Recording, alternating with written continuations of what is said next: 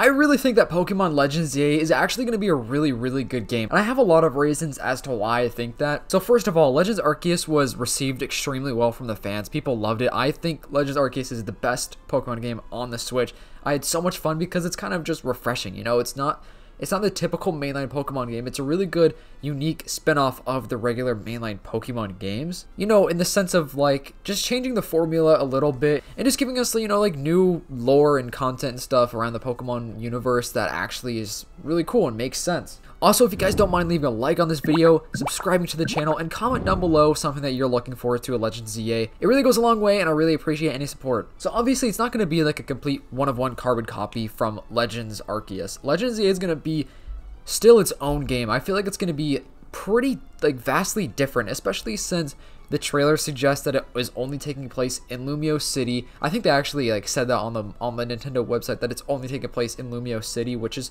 you know, an interesting thought at first, but the more and more I think about it, I think that's actually going to be really cool, and it's kind of unique, and it's going to be cool. I'm looking forward to that. I'm really looking forward to, like, the scale of Lumio City, because the city's going to be massive. If the whole game takes place in the city's going to be huge, and it's still really unknown if it's going to be past or future. I've been seeing so many different things online, and now, like, even my mindset is kind of changing on what I think it's going to be. I used to think it was going to take place in the past and the future. Then I was like, it's going to take place in the past. And now some people are, like, saying, what if it takes place after X and Y? Like, that would be kind of crazy if, like, something happened after X and Y to where the city's, like, demolished and they have to rebuild it and it's all brand new. But that's just a theory. Like, I really have no idea what time this is going to take place. But the game is just overall going to really improve on whatever Legends Arceus failed on. And when I say that, I don't mean Legends Arceus was a bad game. I really loved it, but it's from a couple years ago, and they could always improve things. That's just how games are. When you get one thing and you build upon it over years and years, you can make it better. Sometimes, you know, you can flop it, though. The flops definitely do happen. I'm not talking about you, Brilliant Diamond Shining Pearl, but maybe I am also talking about you, Brilliant Diamond Shining Pearl. Since we haven't had any news about it in about 6 months, like, the only thing that the Pokemon Company has stated was the original trailer that came out in, I think, February, end of February or something like that, which makes me think that they're going to take everything into consideration and that they're really thoroughly doing all the work behind the scenes. No news is good news for most scenarios. You know what I'm saying? Like, I think it's better that we're not hearing anything than receiving a trailer that the fans are probably going to hate on. And I'm sure you guys have all heard about this news. They hired a bunch of new people at Game Freak, which a lot of those people are going to be working on Legends ZA and probably Generation 10 and stuff like that, but they're hiring new people, which means new fresh minds, and they're hiring more staff to actually make the game better. And they've definitely seen the criticisms in the last couple Pokemon games, because Scarlet and Violet had a lot of bugs, even though it was such a fun game. Like, that was one of the most fun I've ever had playing a Pokemon game, but man, the glitches were so annoying in that game. The bugs, the graphics were not great either. Just Arceus obviously did have hate because people don't like change and everything like that. And, I mean, it wasn't a 10 out of 10 game, but, like, man, I think Legends Arceus is probably, like, a 9 or 9.5 out of 10. It's such a great game. Brilliant Diamond Shining Pearl received so much hate. Sword and Shield, I think, did receive hate at first, but I think that game has grown on a lot of people, especially me. Like, that game has definitely grown on me over the last couple of years. Let's Go Pikachu and Eevee.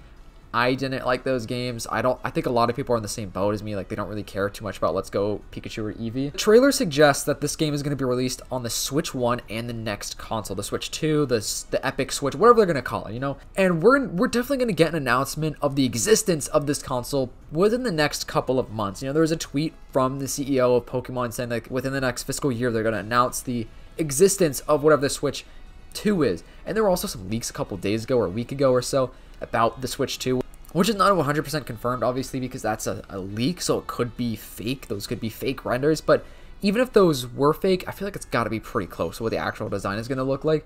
But the reason I'm bringing up the Switch 2 is because I don't think that they're going to want to show us anything about Legends ZA until we have the trailer for the next console, or the announcement of the next console, because they probably have something up their sleeve to where the game's probably going to look a lot better, or just going to be something very special about it being on the next console. I mean, it's probably going to be a dual release, probably cross-platform. I hope they don't do a thing where they release it on the Switch 1 and then a completely separate game on the Switch 2, so you have to buy like 2 copies. I really hope it's what Microsoft did with the Xbox One and the Series X. Like when they dropped the Series X, you could buy a game that would play on the Xbox One and the Series X, and it would just upscale it on the X, and it would obviously be way better on the X rather than the Xbox One. But I really hope that's what they're doing, and I'm assuming that's probably what they're gonna do. I feel like that would make sense, especially since the next console is gonna be so much more powerful than the Switch 1 right now. We've had no Pokemon games for 2 years. I mean, we did have the DLC, of course, but that's not a new Pokemon game. I'm not counting those as new Pokemon games because they weren't new Pokemon games. Those were DLC bonus content, which was fun. I really liked the DLC, actually. I thought it was pretty fun for Scarlet and Violet. But we've gone 2 years without a brand new Pokemon game and release. I think is a good thing because they were pumping out games for years and years. Because of that, they probably had time to really focus and like lock in on Legends ZA. And I'm assuming they probably have already started on Generation 10. Like they've definitely either created just like a storyline or something. Like I don't even know if they've started production on it. I'm assuming they did because I'm pretty sure they're working on like 2 or 3 games at a time or something like that. Obviously Generation 10 is a couple years away. I'm thinking like 2027, maybe 2026 for Generation 10. Especially since all the feedback on the last couple of Pokemon games, I just really think that they intentionally skipped 2 years because they realized they were doing quantity over quality, and I really think they're going to focus on quality for Legends ZA. The fact that it's taking place in the Kalos region in Lumio City, which is Generation 6, is also a huge plus because I think Generation 6 is a really loved region. Like, I haven't really heard much hate about it. Of course, every single Pokemon game has their set of haters, right? Like, every single Pokemon game is going to have haters, but as far as Generation 6, I think it's a pretty strong generation. I mean, there are obviously flaws to it, but overall, I really loved Generation 6 when it first came out. I recently played through Y about a year or 2 ago, and it was so fun. So I think it's really cool that we're going back to the Kalos region because as far as I know, I don't think we've ever revisited the Kalos region. Like, you know, like there was originally supposed to be Pokemon Z, I'm pretty sure. Like, I think they actually started production on Pokemon Z, but they scrapped it. So I forgot what happened exactly, but that was supposed to be a game and it was scrapped and it never came out. And this is probably... And so I'm wondering if Pokemon Legends ZA has something to do with the original plans for Pokemon Z. Like, I'm wondering if some of that storyline is actually going to happen in Legends ZA. It's going to be really interesting to find out exactly how the storyline, you know, plays out. I'm also really excited to see brand new Mega Pokemon and some new regional variants.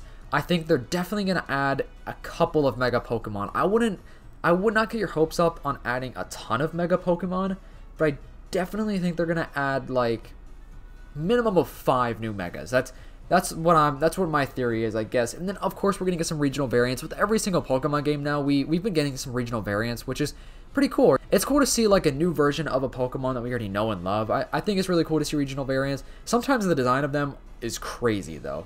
But sometimes I'm like, dang, that's so sick. That looks way better than the original. I just think that Generation 6 was one of the most perfect generations they could have picked, or Kalos region is one of the most perfect regions they could have picked for a new Legends game. It's just one of those regions where we need more to it. Like, we need more lore to it. There definitely is room for more storyline. You know, the Mega Evolution is like the biggest and most popular gimmick in all of Pokemon, so it's so cool that we're going back to the region that started it all, started the Mega Evolutions, that brought it into, you know, the Pokemon main series lore and all that stuff. So it's going to be really interesting to see what they're doing with this game. I'm really hopeful. I'm staying extremely optimistic. And the reason I'm so optimistic is literally the only fact that we've gone 2 years without a Pokemon game and there's been like no news. And I think that's a really, really good thing. I think that really means that they're focusing super hard on making Legends ZA a really good game that they're going to want to have fans really enjoy and get a great score online, you know, a great fan score, a great, you know, gaming score, whatever the official gamer score is. I don't really know what that stuff is called because I don't really focus on that, because I definitely think the fan score matters more. Fans are the reason why franchises really explode, because fans are going to talk about it, and if this game is really good, people are going to talk about it online. People are going to know it. People are going to post on TikTok, on YouTube, on Twitch, Twitter, whatever. So yeah, let me know what you guys really want to see in Legends ZA. Like, do you have any theories or anything like that? What do you think is going to be in the game? Make sure to leave a like and subscribe to the channel, and I'll see you guys in the next video. Peace.